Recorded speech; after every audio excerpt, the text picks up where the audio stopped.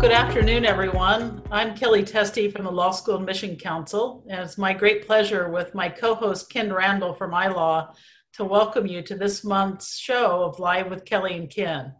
We're really happy you joined us today, and we want to first say that our hearts go out to everyone who's been so deeply affected by the COVID crisis, and we hope that everyone's remaining as well and safe and sane as possible during this unprecedented time. I know that this week's topic is one that really has such salience for us right now, as everyone has moved quickly to take their education into the online format out of emergency and necessity, but out of that also comes opportunity for advancement and learning. And so we thought it would be helpful during this month's show to focus on this topic and to focus on strategizing and how to think about distance education at a time of uncertainty, and then also, of course, going into the fall. So I'm really happy to welcome you here. And as usual, what we'll do is we'll begin by introducing our four panelists, and then I'll turn it to my co-host Ken for some questions to them. And then I'll be monitoring the audience Q&A so that we can interject some questions from you as we go forward and make this as useful as we can to our audience. So let me begin by welcoming our panel. And I want to say a warm welcome to Chancellor John Pierre. John, we're so happy you can join us from Southern University Law Center. So thanks for being with us today. Thank you for inviting me to be with you today. My pleasure, and also very happy to welcome Dean Darby Dickerson from the University of Illinois, Chicago, the John Marshall School of Law. And Darby's also serving this year as the president of AALS, the Association of American Law Schools. Darby, we're really happy to have you with us. Welcome. Thanks, Kellye. Good afternoon, everyone. Erin O'Connor joins us from Florida State University College of Law, where she is the dean. And Erin, it's so good to have you with us, and welcome from sunny Florida.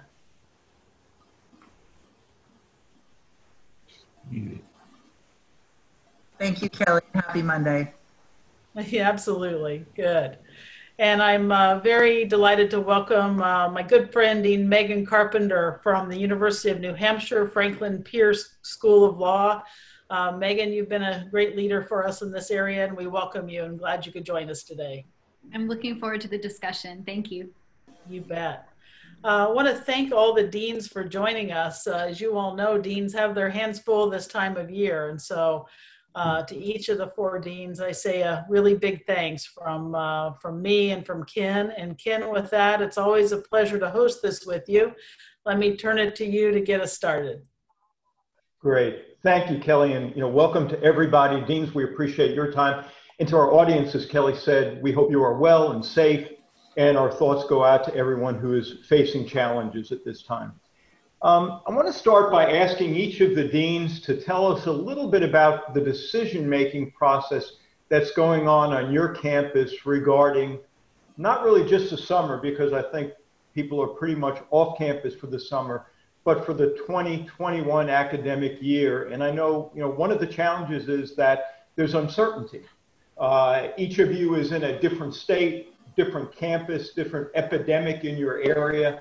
But we also know that there's contingency planning going on because we don't know what's going to happen by August. So if you can tell me about the status of the decision making, what the timetable, the role that the law school has interacting with campus. And Darby, I'm going to start with you if I can. Sure. Good afternoon. Thank you, Ken. We're part of a large public university. I'm fortunate to have a provost who is a former law dean. So she's actually giving the law school a lot of autonomy. Both because of our accreditation status and because we're in a separate part of town with our own buildings. I'm hoping, we actually are running a very robust summer program that will start in a couple of weeks. So we just finished the planning for that and are now turning to fall, and have been thinking about different contingencies, like you said. I've been meeting with a lot of my senior leadership. Today we had a faculty meeting where we rolled out some big priorities and goals to the faculty. We're getting ready as soon as final exams are over to have debrief sessions with faculty and students about what worked in the spring and what didn't work. And we hope to have our planning done no later than the end of May on this. We are thinking that because we're in Chicago, we won't be fully online, fully on campus, but we are striving to have blended courses, particularly for our 1L students. We want to make sure that they are integrated into the law school community, and we also want to be able to hold portions of as many experiential courses as we can on campus. So we're busily trying to figure out what social distancing means in a 12-story vertical building. But right now we're gathering information about which faculty are going to be willing and able to return in person. We're going to be surveying our admitted and deposited students, because we know everyone's going to be in a different situation, and we understand that some people are going to need to be remote the entire semester. So whatever we decide for specific classes, we want to make sure that we accommodate all of our faculty and all of our students, even if it's synchronous. Great. Thank you, Darby. Just one follow-up question for you. Does the law school have any discretion in going its own way, or is it pretty much set by what the campus is going to do? We're going to be doing something a bit different. The university has asked that we all attempt to go blended because that is what has come down, but we can design that our own way. And the provost has also indicated that we need to see what our faculty and students both need and want. So we have been given the ability to design our entire program on our own, just with that big parameter to shoot for, to at least have some blended components. Great, thank you. John, I'm going to turn to you. You're in Louisiana, and it's a state that has been one of the hard-hit states, and we'd love to hear about your planning process. Okay, well, thank you. Yes, unfortunately, Louisiana is definitely one of the hot spots, and the challenges we face really require us to think deeply about what the fall semester will look like.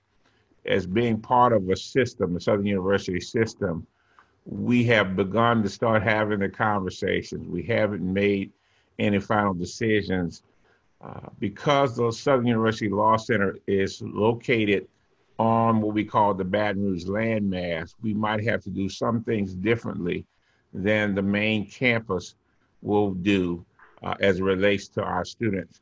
We were very successful this spring with our virtual environment. And of course, you know, we have been able to do some things through iLaw with respect to online. So we're clearly interested in a hybrid form, and we would be prepared because we keep hearing about the second and third wave to go virtual, all virtual if we need to. And that's the real key. We have to be prepared to do things if we need to. So you have really contingency planning with different avenues depending on what's going on in August? Yes, and basically next week, we're going through final exams this week, but next week we'll start having those discussions with the faculty to be able to determine what are the best options we ought to at least pursue.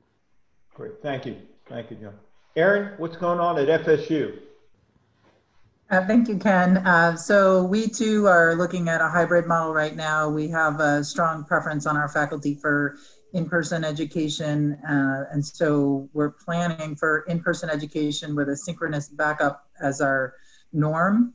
But we know that there'll be some faculty and some students who need accommodations, who won't feel comfortable coming to campus, who may be sick. And so we are getting ready for the conversation with our faculty about what that backup plan should look like. Is the backup plan asynchronous courses or some combination of asynchronous and synchronous courses? Yeah. Erin, thanks. There's a technology called lecture capture, which has now, advanced in a couple of different iterations where you can have a residential classroom, but then students also can watch or participate remotely. Any thought given to that, particularly for students who may need to stay away from campus? Yeah, we're turning to that now. We're also turning to, for all of our students, to try to think more creatively about how to use some of the techniques that are available in the synchronous environment and the asynchronous environment, from discussion boards to breakout rooms, just ways to bring our off-campus students together with on-campus students, even for the in-person classes. Thank you. So Megan, I saved you for last, and you'll also be the first person to answer the next question that I have, but I saved you for last because, I know at UNH Franklin Pierce, you have an online program already that, you have a variance for, so you have both residential and online. So is the planning different on your campus because of that? I have been saying that one of the easiest things for us to do in this transition to this semester to emergency online instruction has been really to mirror the law school operations in an online way, because we already, having developed a hybrid program where our students are mostly online and then they come to campus 4 times a year for a long weekend. We've already had to demonstrate to the ABA that we could offer parity of student services and the student experience in an online format. So kind of the infrastructure of the law school was able to be provided to students online already. And so that has been relatively seamless. One of the distinctions I do want to make, though, is between kind of emergency remote and online instruction and then kind of thoughtful online strategic pedagogy. And so that's something that we really, as we think about our planning for the fall, we want to include the kinds of student engagement opportunities that we do in the hybrid program for all of our students, including any online experience we would have in the fall. Now, we really are pretty fortunate here in New Hampshire for a couple of reasons. Our law school is not located in the same place as our university. So we have a much smaller student body and no residence halls.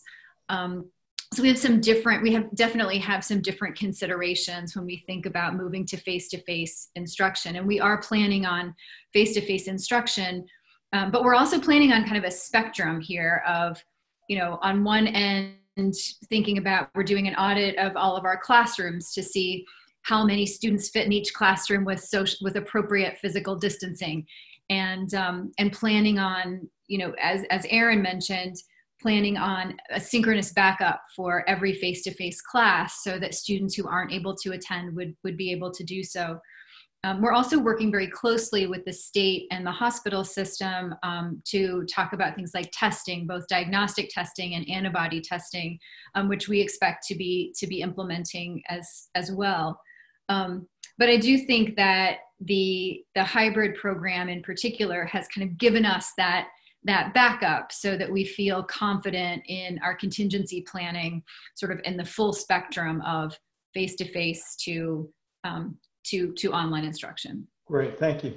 So when deans think about these issues, we necessarily have to think about the rules, right? The accreditation rules. And for law schools, we have a single accreditor, which is the American Bar Association, which has one standard that regulates distance education, standard 306, which basically allows 1/3 of all education to be delivered online, including 10 credits in the first year. So when law schools went online this spring, we were about 2/3 through the semester. So in a sense, we stayed within the ABA. Some states like New York may have additional regulations.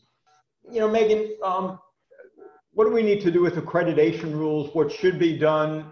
How do we utilize standard 306 in an age of COVID and going online?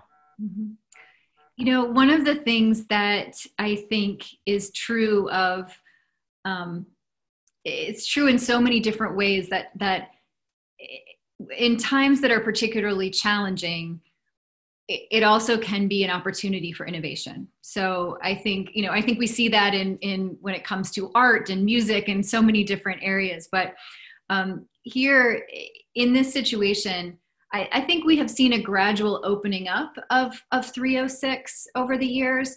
And so right now, where we're in a situation where we're all doing online instruction and legal education, I suspect that, whether it makes us comfortable or not, as educators and as learners, it's something we're experimenting with. And so I anticipate a greater opening up and a recognition, and this is something that's key to me. Online education is not just a delivery mechanism. It's not like you do face-to-face or you do something online. I've noticed things when I teach online that I can do with my students that are intimate, engaged learning experiences that are different than the kinds of intimate and engaged learning experiences that I have face to face. It's not an either or, it's an and. And so I hope that with the ABA and as these standards evolve, I hope that they will evolve to recognize that technology is just one pedagogical tool. It's not a replacement for the methods of instruction that we've used in the past. Yeah, thank you. Great insights. And one of the ways it's been regulated to date really has been by what is the quantity that can be shown online. And in some ways that, of course, is superficial. Darby, you've done a lot of ABA work. And as Kellye said, you're the president of the American Association of Law Schools. Give us some insights, if you can, about accreditation standards and what you think we ought to be doing with regard to 306, either now or going forward. I agree with Megan. I think that Bill Adams, who is the new managing director of the ABA, has been really willing to work with law schools, really willing to be a good ambassador from the deans to his council. And I'm fortunate to be right down the street from him, so he certainly knows the situation in Chicago. And I've been talking to him about that, about what do we do and when can you give us an answer? Because we can design programs that we think this would work well in our environment. But I think most schools are going to need to use more distance education than they have in the past. And we have been offering at my school online degrees and courses since 2009. So I'm sure I already have students who've maxed out if we were just left to regular 306. Right. So I think that the ABA has been very open and working with us. And I think all the schools are monitoring this. We've been asked to wait until the council meeting in May. But I think a lot of us are poised to go in and ask for a variance, whether it be to offer more of the program online, to get a temporary raise of the cap of 30 or of the first year cap of 10, or to make sure that we're able to offer that backup synchronous option to any student who needs it because of illness. So I'm pretty optimistic about that. And it's on my list and it's high on my list, but it's not at the highest because I think all the creditors approved that they came around and were very reasonable with us this time around. So I also agree with Megan that I think we're going to just see the caps raise gradually over time. Whether we'll get to 100% in our field, I don't know. Megan is a guinea pig in that area, but I think they're going to increase. And I'm really starting to focus more on how can we have more consistency in what we offer in the fall instead of giving the faculty like 10 options, here are the 2. How can we use the feedback from our students and faculty in particular to make this an excellent experience going forward? Yeah, great. Thank you, Darby. Erin, I'm going to shift a little bit here, and I know you've been an online teacher. You teach online in the summers, and faculty did a great job getting their teaching online quickly. But what most people would tell you is that faculty with Zoom or WebEx or something are teaching their courses remotely, but that's different from creating an online course, right? Teaching an online course is very deliberative. It's by design. There's great learning science. There have been decades spent improving it. So if we're going to do some online in the fall, is it time to create online content as opposed to teaching just remotely? So that's one of the things that we're working on at Florida State is to create pieces of what you would see in an online environment, even to be used even in an in-person setting. And I think it should enrich the in-person curriculum, but also make it easier and enable us to provide a higher quality curriculum next year, regardless of what ultimately happens. But I mean, I agree with Megan. My experience teaching online has been such that I think my students learn more when they take a course from me online than they do in an in-person setting, because there's just so many different tools that we can use to ensure that the students are understanding the material and applying it richly to different types of problems. Great, thank you. And I know we have some questions coming in, and I want to get to some of them. I know we've seen some, but I want to just turn to John Pierre and again shift it somewhat. There's so much to talk about. So we can talk about doing things remotely when it comes to the classroom. but we also know that there's a full range of student services that we provide. So what do we do, or what is your law school doing to provide those kinds of services, whether it's academic support, bar prep, employment, which again goes beyond just what we're doing in the classroom? Sure. So actually, the way we actually began preparing ourselves for the virtual environment is through bar prep. We started doing bar prep in a virtual way, what we would call our bar supplement. And we started using a lot of the tools to supplement what Darby did and what Kaplan did for our students. And we have a very intense academic support programs because we pride ourselves on saying that we are a school of access and opportunity. We're going to take students that, based upon their LSAT scores, are not going to be in the top tier of LSAT scores, but we're very successful in turning them into lawyers that go out and serve the people, so they become people's lawyers. So we're going to redouble our efforts in terms of academic support. We're going to increase the support we give. We are very, very intimately involved with employment opportunities and career services. I work very closely with the career services officer. In that respect, academic counseling is extremely important, and bar prep is extremely important. In fact, we just are going to roll out what we call our early bird bar prep program next weekend. So all of those things have to be brought in because we have to create an ecosystem. And I want to congratulate my law librarian that brought us all into ebooks last year. So we went, all our first year students having ebooks, and we're rolling into it. Now we're being offered the ebook option, which allows us to do some things.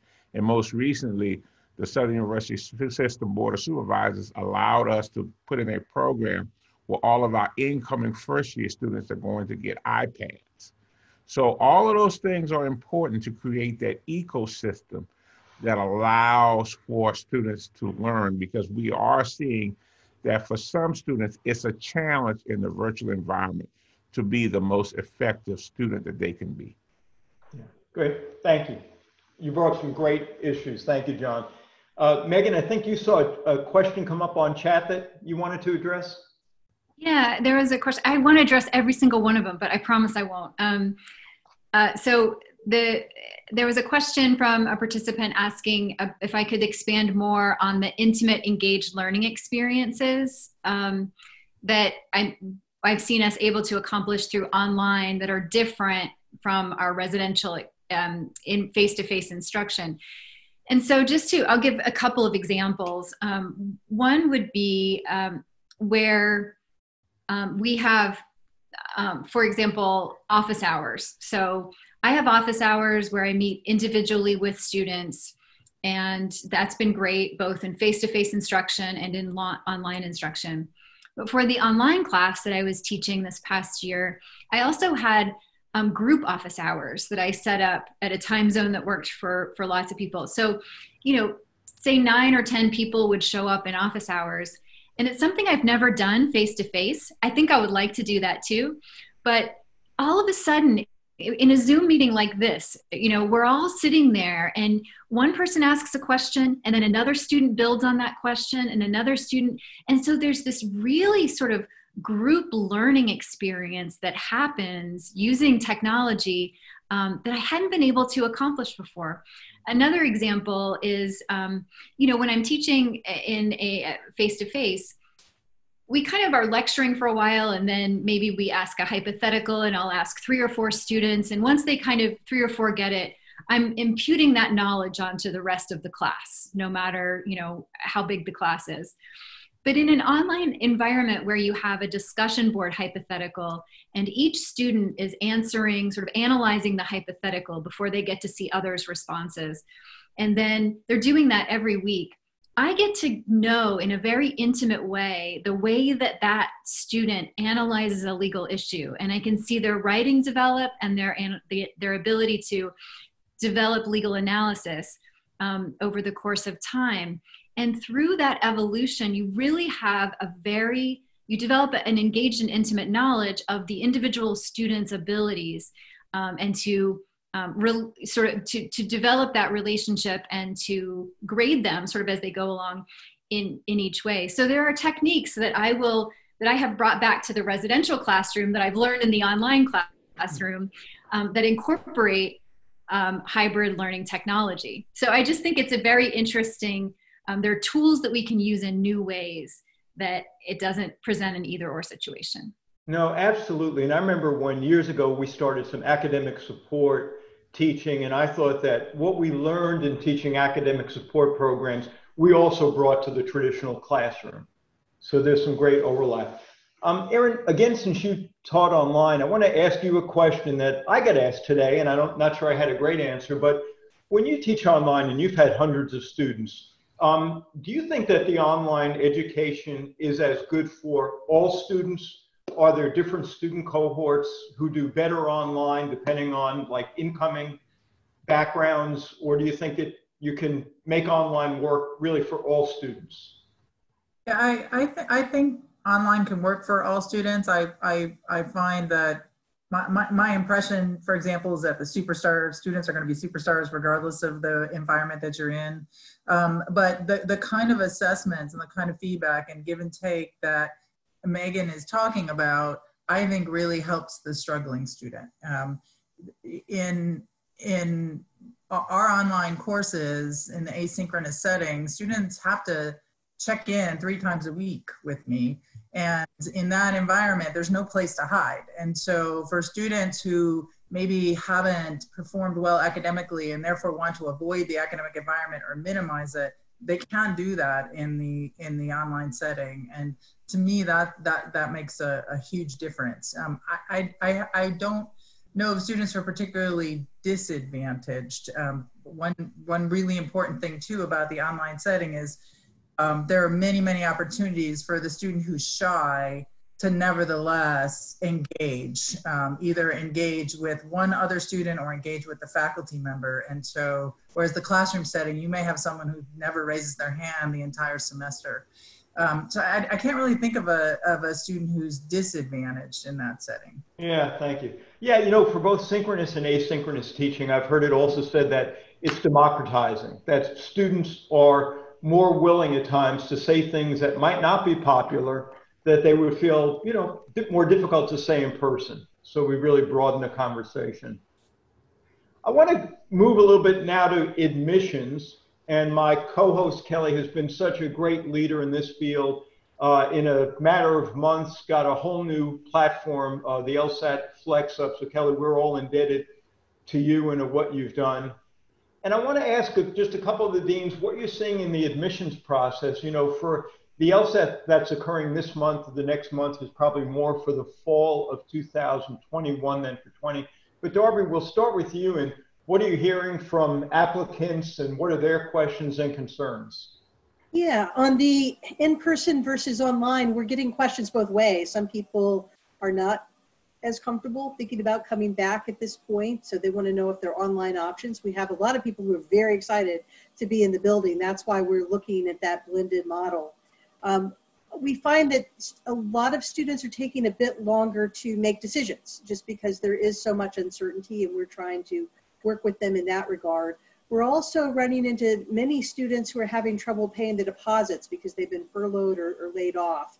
And we know that they'll be able to fund the legal education, but they don't have the upfront money right now. And again, we're trying to reach out and work with those students. And finally, they want to engage. So I know we, like a lot of schools, are building a whole series of online events and activities, both to let them learn more about us, but to really start digging into the law and learning about law school and what the law is all about. That's great. Thank you, Darby.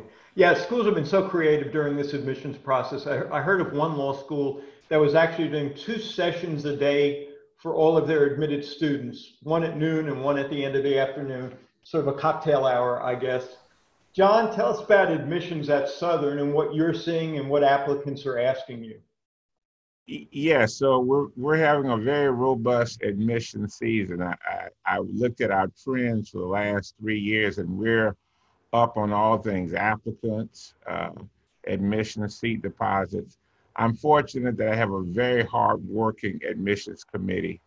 a great admissions director, a wonderful recruiter. I mean, I've got wonderful recruiters, and I've got people who are working with me in terms of messaging, in terms of getting our word out, that are just helping us really create a space where folks feel comfortable. So we do have virtual fireside chats with students. And we also work with students to helping them prepare for the LSAT. And Kelly, I want to thank you and your staff for working with Professor Mike Gerard, because students were concerned about the LSAT Flex and the transition from that. So we've been able to help them understand what that's about, and they are looking forward to that exam in May. And we're still making decisions up until July, because traditionally, basically, because of the nature of our students and where they're coming from, first generation, they take the LSAT exam later anyway.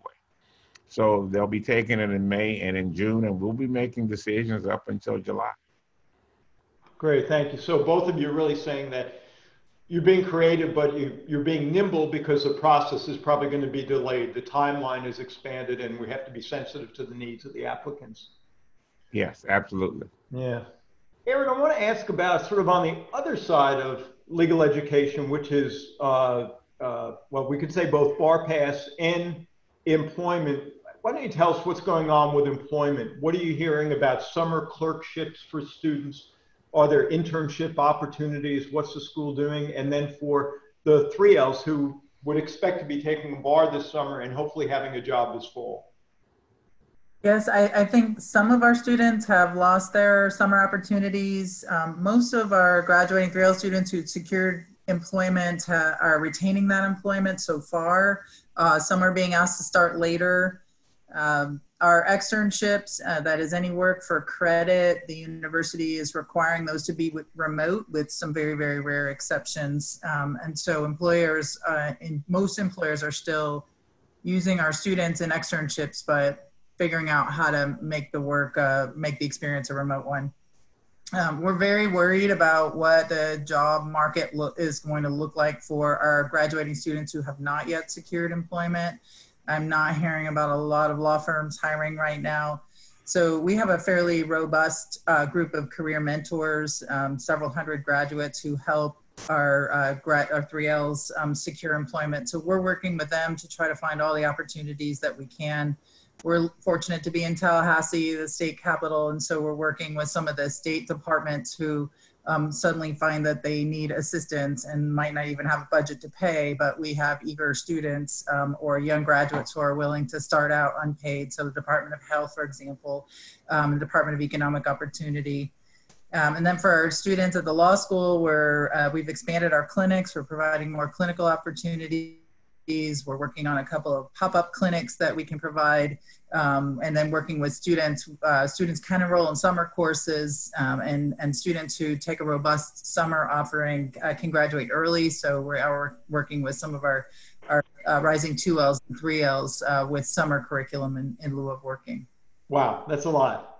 So the busy job of the dean only got busier this spring with new. Megan, tell us about employment, and it's interesting because again, you have an online program where you've had to think about opportunities for students in a variety of locations. How are you addressing some of the employment needs of the students today?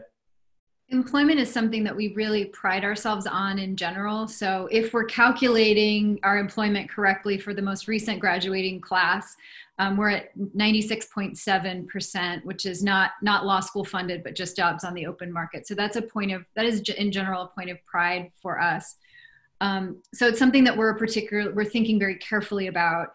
Similar to what Erin just said, we're expanding our clinical opportunities for students and working with the SBDC, the local SBDC, to provide assistance to small businesses this summer and fall, and then spring of 2021, to small businesses that have been impacted by COVID-19.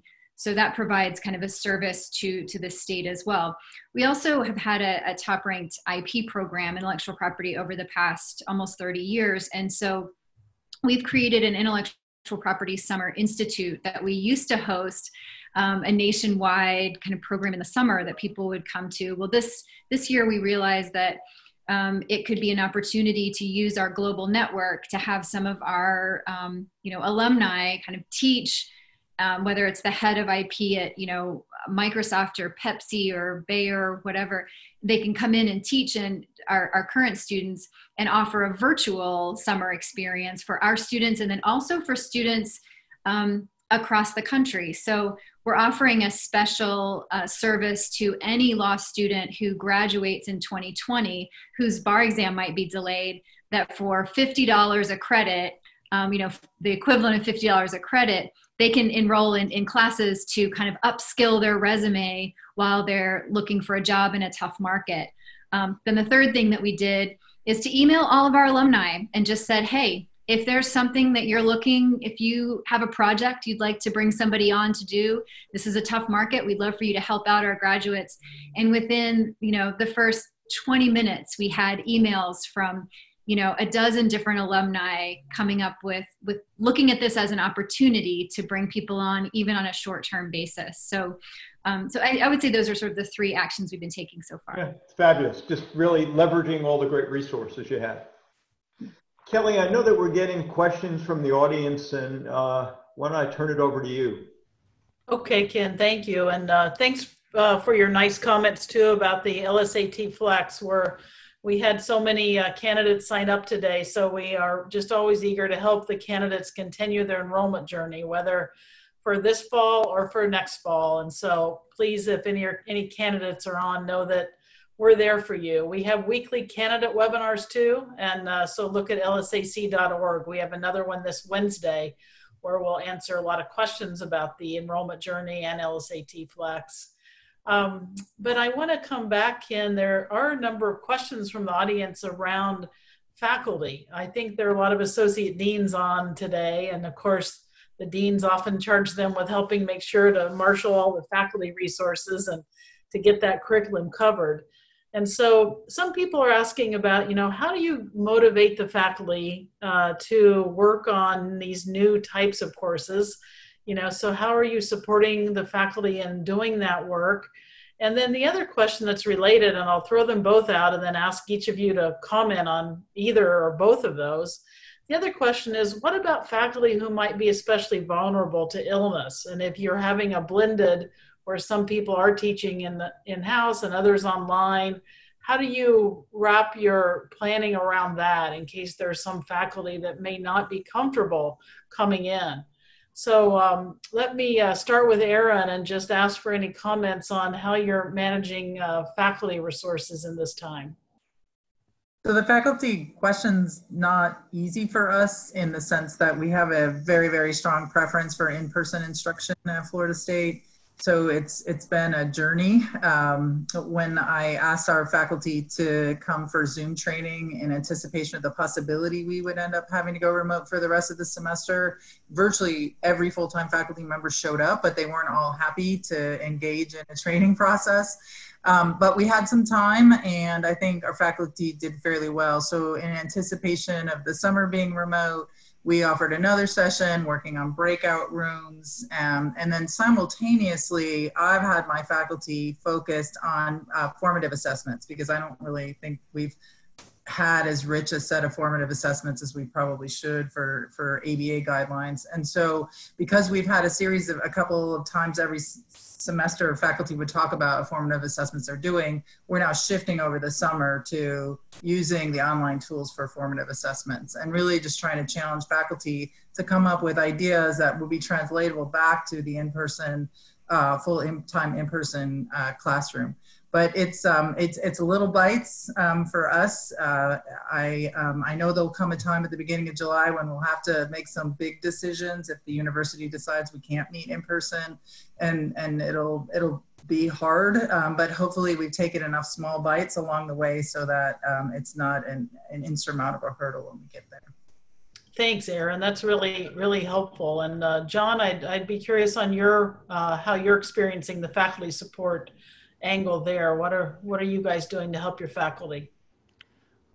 Likewise, we actually took a week off to get everybody accustomed to the Zoom technology, which we had already incorporated into our system. So we just simply said, this is how we're going to do it. The big question was the issue about making sure that we could accommodate based upon the size of the classes. So one of the things that we're going to look to, particularly when it relates to how we go forward, is we might use more team teaching. That might help in terms of being able to make sure, because sometimes some people aren't as comfortable with the technology, and if they run into a little glitch, it presents a certain level of frustration. But I can say that our faculty has been wonderful, and some of them now really see the benefit of being able to have that virtual environment in a synchronous way. I think they're more fans of synchronous, although there are a few fans of asynchronous. The other, I think, really big issue we have to be able to think about is, unfortunately, because of the potential impending budget cuts for state institutions like in Louisiana, where the price of oil has dropped, we're going to have to think about how to be very creative in the fall to be able to keep people engaged in ways that we make sure that they understand the value of making sure that we work together collaboratively from a team perspective. So there are going to be some significant changes, but I have found that our faculty, when faced with challenges, and they've had many before, rise to the occasion. They sure do, John. You guys do a great job, and we all applaud your mission and creativity. Megan, I want to turn this to you for any comment, and as I do so, I also want to invite one other thought, which is, we're talking a lot about the teaching part of the faculty role, but there's also the scholarship and service point too. So also any pointers on how to keep those parts engaged while we all go through this? Thanks, Kellye. This afternoon we had a brainstorming session with our faculty to talk about, some of the things that, as we think about planning for kind of a thoughtful pedagogical hybrid approach going forward through our contingency planning process, what their ideas are and what their thoughts are, because they, sort of treating it as a brain trust. And I think that might be, sometimes I think when leaders, you can just sort of put your head down and you feel like the work goes on 24/7 and you're doing your best to kind of advocate on behalf of your faculty in the law school. But it's really important to kind of put your head up and remember and communicate out and make sure that you're also seeking input from others. And so we had one of those sessions today. We're also putting out a survey in the next couple of days to get faculty input on what kinds of support we can provide them going forward. The kind of support that we did provide them through Zoom training and making sure their classes are all up in our learning management system, all of that was very mechanical. We had an instructional designer involved, but I want it more to be instructional designer focused. And as we go into the summer and planning going forward, the mechanical training will kind of give way to another kind of training and support. And so we're just in the process right now of figuring out where the pain points are, both for students and faculty, and where the happy surprises have been, and how we can help support those going forward.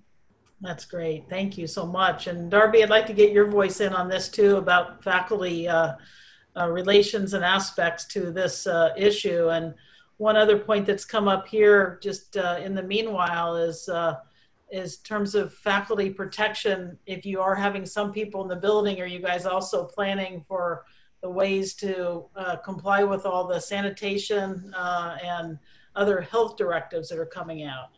Yeah, so on the first question about faculty, one thing that the deans at the university had a discussion about last week is that faculty who aren't going to be teaching summer school are all of a sudden going to go from a period of having this intense interaction, although online to being solitary. So we're in the process of developing an entire summer engagement series for faculty, and one of my associate deans is planning some ideas that we'll then throw out and get the faculty input on, but that might be some works in progress to keep the scholarship ideas going, some teaching tips to get people continue to focus on fall, and then some more informal things just to continue to build relationships. On the question about that's asked in the Q&A, what we're thinking about for the fall is a few layers to it. First, we've done a survey of the faculty. We're not going to force any faculty to come back into the building who aren't ready. So that means we're going to have to reshuffle the sections as we envision them. But we also know that you can't bring 80 or 90 people and have them fit in any of our classrooms. I doubt many of us have that. So we're looking at breaking each section into subsections of 20 to 30. Within that, it could be that one of those is completely synchronous for people in that section who aren't comfortable coming in. But the people who come in, we're limiting the days that any section will be on campus. We're modeling 1 day and we're modeling 2 days. The students will go to, in a subsection, will go to a single classroom. They will stay in that classroom the entire time. The faculty member will change out and will come in and clean down the lectern area. That will allow us to clean only at the end of day, but we're also going to up the wipes and disinfectants and hand sanitizer so people can clean their areas as they go through the day. We're probably also going to have chairs like marked where you can sit and have assigned seating so you actually have your own area. We're also thinking about how do you keep people from congregating when they leave. We can control them coming in because we can put those hash marks and say, okay, you can come in and go up the elevator. But what about the leaving? So we have people coming in one door, leaving the others. We're going to have stairwells marked for up and down. We were just talking about this today, and we're going to have to get some student feedback. We're thinking about asking people to bring brown bag lunches so that they can stay in that general area, even though we have a self-serve cafe and things like that. So for people who need it, they could leave, but it wouldn't be 20 people getting in the classroom. So this is why we're going to have to limit the classes we can bring in, because you have to think about that cleaning. So that's one way we've thought about it is one subsection comes in maybe for a 6-hour day. We clean only the front for the professor, then we clean at the end of the day, and then another subsection could come into that large room the next day. It's really helpful, Darby. This, I think, falls into the category of other duties as assigned for the dean, right? It's a big puzzle for sure. It really is. Erin, I know you do so much with faculty research. I wanted to get your thought on that aspect of supporting faculty through this. So the Zoom environment has created a lot of fun opportunities at the law school.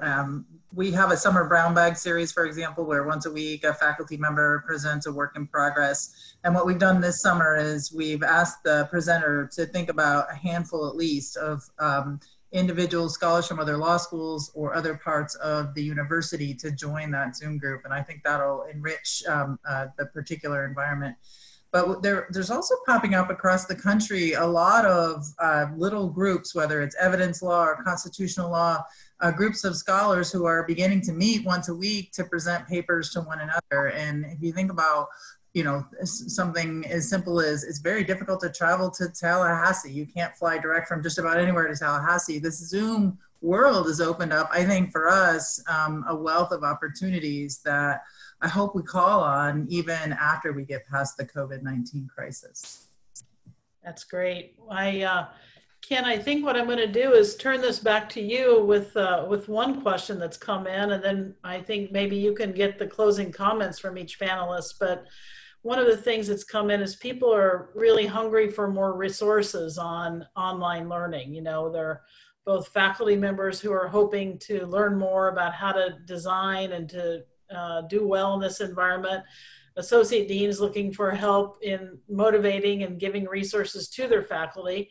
And I know some universities have wonderful teaching and learning centers where there's a lot of help there, and there's a lot on online that some of those universities have posted, but others have less access to that. So I might ask you to address, where do you go for more resources, and then go ahead and take it from here with getting our closing comments today. Yeah, thank you, Kellye, and be happy to. So not to be self-serving, but iLaw does online education. And this spring, we really did offer services to law schools to train faculty. We did webinars, and even for a few law schools that didn't have Zoom or a platform, we made our platform available. And will continue to be, accessible to law schools throughout the summer. Part of the question is going to be, are schools really doing something more than the remote teaching, or are they moving to a more asynchronous platform?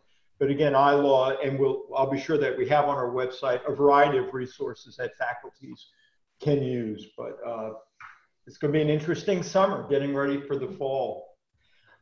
Kellye, I'm going to close in and ask each dean for some closing remarks. And I'll tell you something that I'm interested in, but feel free to vary and talk about something else. I'm interested in what you think this spring means for the future of online education. Does this mean that law schools are going to be more receptive even when they're not challenged with a situation like we have now? Is it going to portend for a greater appreciation for online, or could it even go in the opposite direction? Faculty who are simply teaching remotely but seeing some deficiencies compared to their residential experience. So, Darby, I'm going to start with you in our going around for the last time. Thanks. To answer your direct question, I hope that it does signal that we're going to have more online education. I am the dean of an access and opportunity school, and I really think that online and hybrid is the new evening. It is the way to give access in a very meaningful way. A couple of other points. I know that a lot of people are planning extra things for their students this summer. What I heard from Megan was exciting. If you're a member of a Scribes Institutional School, if you're just interested, I have developed the Dean's Summer Associate Training Academy. It's a 10-week synchronous program on Fridays for students. There are different topics. I have guest speakers ranging from how do you get an assignment and complete an assignment and deal with a partner. What if a partner or supervisor asks you to do something unethical? Learning about settlement agreements. If you're interested in this, I'm glad to offer your school a couple of seats in this, because guess what? We can scale it. It's on Zoom. And then I just finished a online graduation speech for my students, and I was thinking about it. It's like students are really getting great legal skills from what we're going through. Adaptable performance, learning to deal with ambiguity in a meaningful way, and learning to focus on the big picture and what really matters. We've got to sweat the details, but understanding that we're connected as humans and focusing on people's lives and our love for each other is really more important. So if you haven't thought about talking to your students and graduates about that, I would suggest talking to them about the lessons learned, and that they're going to have tools that we didn't have going through a similar situation. Thank you. Great message. Thank you. John, what does online education this spring mean for the future? It's a watershed moment. It allows us, I had a little joke with you about, unfortunately, what we will see is kind of like the story of when USC went to play Alabama in the late 70s, how that changed a lot of things in Alabama about football. And other people will have to figure out what I mean by that. But the point is that we have to prepare our graduates for the world that they will face now going forward. And this is all part of a process where we have to make sure that our graduates are technologically proficient. They will not be able to practice law in the future without being technologically proficient. And so the very way we practice law, the very way we offer services to our clients, the very way we solve access to justice issues, and the very way that we are service to the communities that we live in have now been changed. And technology is going to affect everything we do. So now this is what we have to prepare our students to be able to do it. It would be educational malpractice not to prepare them. Yeah. Thank you, John. So many times we divorce the technology platform from thinking about what we're really teaching in terms of the use of technology. So thank you for reminding us of that great lesson. Erin? I appreciated your point about faculty attitude, because for us, what the future looks like at Florida State turns on what the faculty ultimately think. And I think we've got one group of faculty, a group that's resistant to change in general, that just think it's time to retire. Even going through next year is more than they're sure they want to try to navigate. We've got another group of faculty, also small though, where I wonder if we'll ever see them again.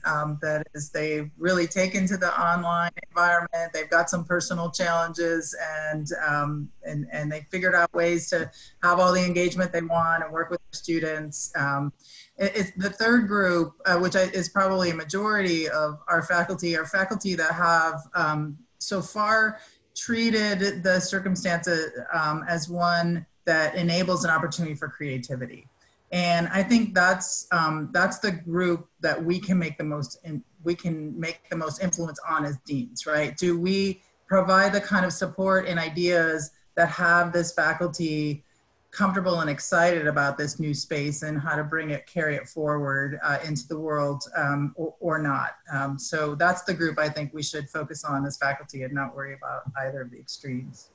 Yeah, thank you. That's a great way of analyzing it. And it's not monolithic. There are groups within faculties that have different views of this.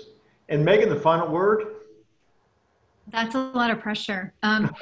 So I have been starting to see some articles coming out about, like online education is just sort of swinging the other direction, right? Saying that this is, it's everyone's getting Zoom fatigue and nobody, we just want to be face to face is so much better. But, it reminded me of, I grew up in a small town and there was this older woman I knew when I was growing up. And she used to tell this story about how, she was driving her car in traffic one time and she got cut off. And then she said, I'm just never going to drive again. And so after that, her husband drove her to the grocery store and she really didn't drive again. And I think that this kind of experience is not indicative, whether it's, when we're thinking about remote emergency contingency planning, that's a very different thing from well thought out online education. And as we move toward ways to think about it through the summer, what's going to happen is that even our emergency remote planning is going to become much better, because we're all realizing that this is just a tool. This is like a form of transportation, something that fits in our pedagogical box, that we can do some great things toward the end of learning and effective learning. I think that one of the things that this experience has made me realize and to really think about is just how critical lawyers are to the basic structure of civil society. Lawyers are so important and they protect vulnerable populations. And we as leaders in legal education are also doing something important, because we are training the next generation of lawyers who are going to help people that really need it.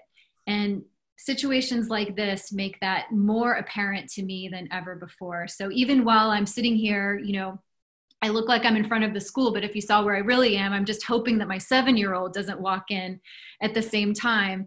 In that context, it's easy to get lost, but the truth is that every single person on this call today and participating in the webinar cares and plays a role in the future of legal education. And that's a really exciting place to be in. Thank you. Just great inspirational closing remarks. And thank you, Deans. And Kellye, I'll turn it over to you for our closing. Thank you, Ken. And it is great to hear from each of you, Deans, and I really thank you. When I think about encouraging all those candidates to apply to law school, I know why, because they're going to be in your good hands. And the way you've tackled this time is admirable, and I really applaud your commitments to excellence and to equity and to all that makes legal education great. So thanks so much for being with us today. And on that note about equity, I want to let everyone know that next month we're tackling the topic of accessibility in law and the future of that. And our next show is on May 20th, same time, 4 o'clock Eastern. And this topic of accessibility is really critical now more than ever, as we've all had to move so quickly to this new environment. So I hope, viewers, that you'll join us next month on May 20th at 4 o'clock for Live with Kellye and Ken. And in the meantime, again, Deans, thank each and all of you. You're terrific. And we applaud your leadership and thank you for your time. We'll see everyone next month. Thanks for being with Kellye and Ken today.